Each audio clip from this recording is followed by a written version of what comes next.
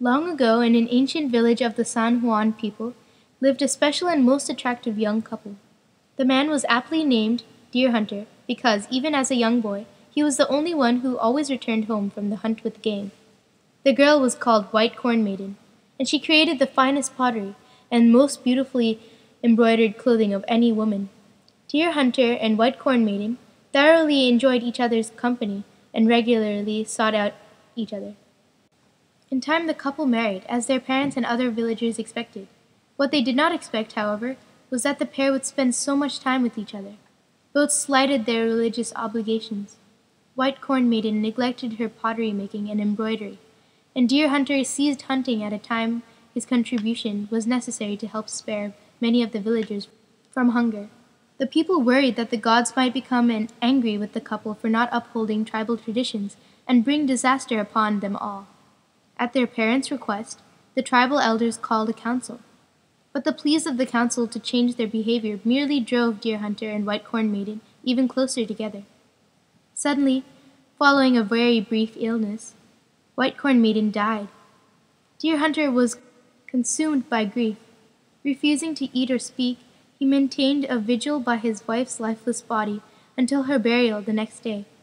For 4 days, Deer Hunter wandered the village and its outer boundary, hoping to encounter his wife during the short period wherein her soul was expected to drift about the village in the form of a human shape, voice, wind, or dream.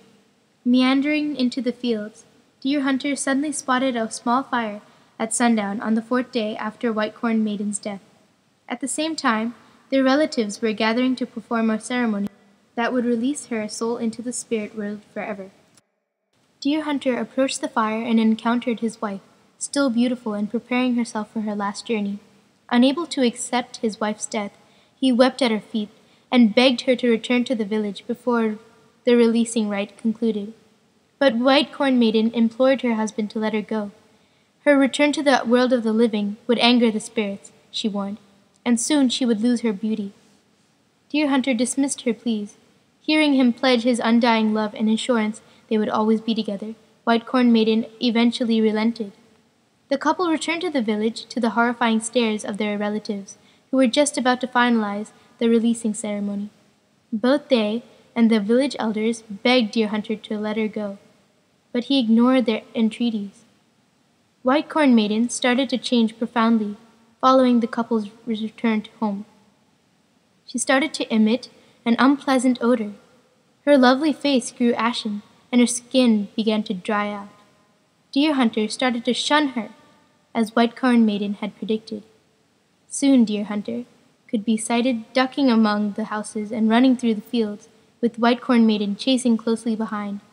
One morning, a tall, imposing figure, sent from the spirit world, appeared in the small dance court in the village center. He commanded Deer Hunter and White Corn Maiden to come forward and appear before him. They meekly listened as he chastised them for their selfishness and violations of their tribal traditions. He commanded that they would be together for eternity in the sky, a visual reminder to their people how important it was to live and survive according to their traditions. Then he shot Deer Hunter into the sky on a huge arrow, placing him low in the west. White Corn Maiden followed on a second arrow and was set right behind her husband, destined to chase him across the heavens forever.